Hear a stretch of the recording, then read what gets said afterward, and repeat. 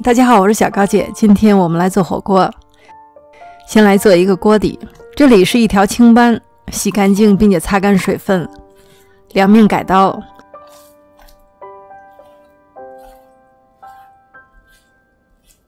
撒上盐，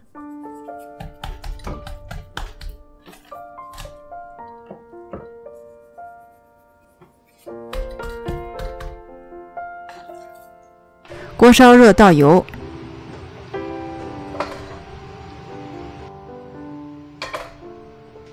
放入鱼。下锅之后呢，把鱼摇一摇，鱼皮上本身有盐，加上又晃了几下，鱼皮稍微尖焦一点之后呢，它就不会粘锅。翻面，这一面也晃一晃，煎到微微焦黄的时候呢，加入开水，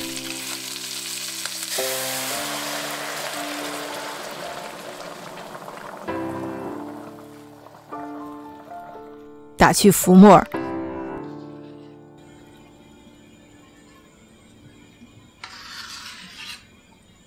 加入葱白、生姜。你是不是看到锅里还有几个小颗粒？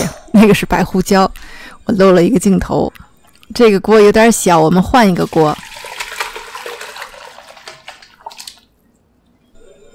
再补一些开水，烧开之后呢，转小火。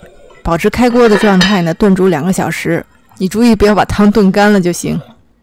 准备蘸料：豆腐乳，白的、红的都可以；芝麻酱；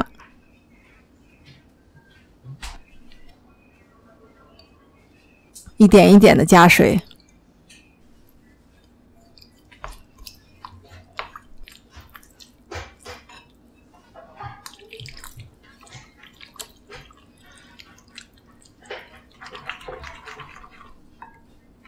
把它拌成这个状态，尝一尝味道，不够咸的话呢，再补一点生抽，蘸料的底味就有了。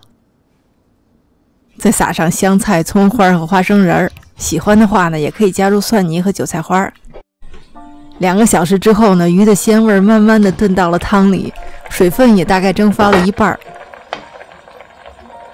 现在这个汤浓稠白亮，鲜味十足。你捞一点白菜和豆腐呢，鱼汤就做好了。我们今天用它来涮羊肉。给大家看一个纯手工制作的火锅，铜和不锈钢结构，烟囱部分是铜，因为铜的导热性比较好，火锅烧起来比较快。分段设计便于清理，底座还有镂空雕花，好看是一方面呢，另一方面它促进上下空气的对流，炭火不会熄灭。下面倒入水，炭灰掉到水里呢，也不会把桌子烧坏。制作这个火锅的不是别人，是我的父亲。几十年前，他一锤子一锤子敲出来的。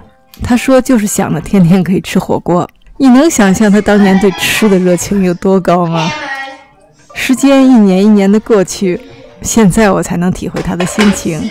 火锅固然美味，最让他开心的是看到一家人围坐在一起，热热闹闹吃火锅的样子。如今他的阖家欢乐变成了天伦之乐，而我的阖家欢乐变成了独乐乐不如众乐乐。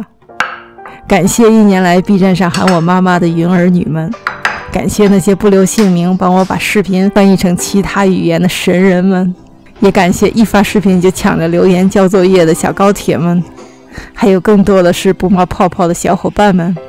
祝福各位，不管你是阖家欢乐、天伦之乐，还是吃喝玩乐，总之都要快快乐乐的。